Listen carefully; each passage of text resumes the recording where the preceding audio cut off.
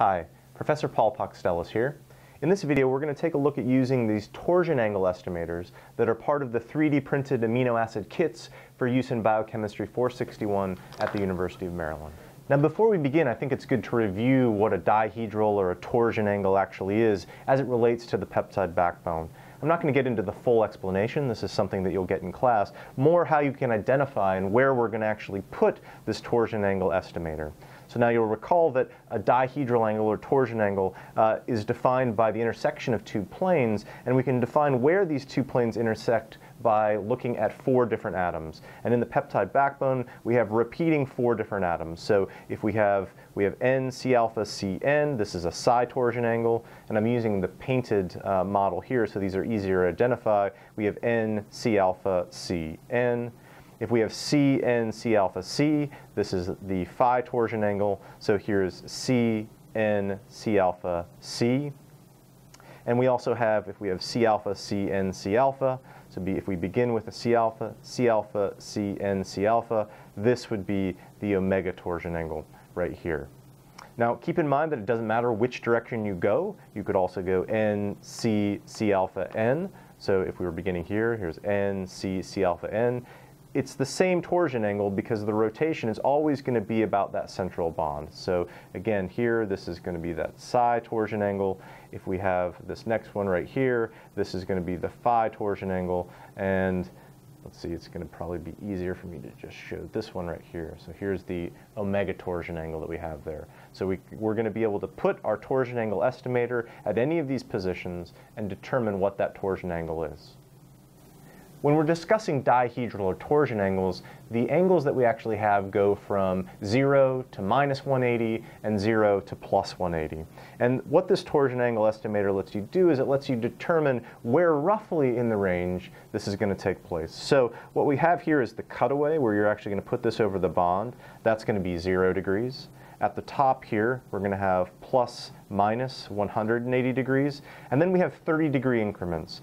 Now, if we're going to go counterclockwise, this is negative, so this would be -30 degrees here, -60, -90 degrees, etc. And if we're going the opposite direction, we have 30 degrees here, we have 90 degrees here, etc. as we're working around here. So you can look at each of these demarcations as 30-degree angles that you can use to then roughly estimate what these torsion angles are.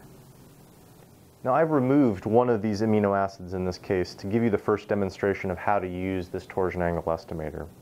Now, the first thing that we should do is identify where I put this actual ring on the molecule itself. So I put it on this bond right here. So if we count 2 atoms back, we're beginning with the carbonyl carbon here. So we go C, N, C alpha, C. This would be a phi torsion angle. We know that that's what we're going to be measuring in this case. Now, how do we actually go about doing the measurement? Now, I think the easiest way to do this is to always consider what our first atom is. So we have the carbonyl carbon here. So what we're going to do is we're going to bring this, and let me make sure I can get this camera view correct.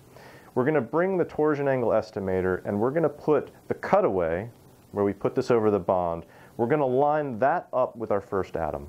So when we do that, and I hope this angle's coming out reasonably well on the camera right here, when we do that, we can then count back to our 4 atoms. We know what the last atom is that we're looking for. It's going to be another carbonyl carbon. So if we go 1, 2, 3, 4, this is the carbonyl carbon back here. And how do we actually measure this? We're looking at where this bond actually comes out. And in this case, this is between, if we count up, we go 30, 60, 90. From the view that I'm looking at right here, this looks like it's somewhere between 60 degrees and 90 degrees. And because this is going clockwise in this case, this is a positive angle for that. Now, all I have to do if I want to change this torsion angle is rotate around this bond. I'm holding this in place, so I'm keeping this carbonyl carbon here. And now you can see if I rotate it around here, we're at roughly 180 degrees. So this would be ±180 degrees. And if I move it around this direction here, I'm sort of try to line this up so that we're at, now this case, -90 degrees. Okay?